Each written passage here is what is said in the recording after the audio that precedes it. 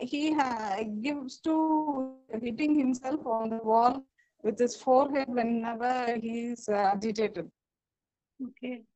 The thing is, because of this behavior, I am not able to. I am always apprehensive whether he will get into it in any situation. So when I take him out again, I'm a little concerned. Freedom of giving him space to explore, I'm not able to give.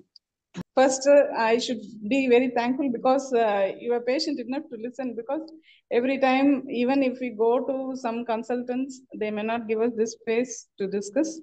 So you are very patient to listen, like very ready to listen and allow me to explain myself. So that way, I felt very comfortable.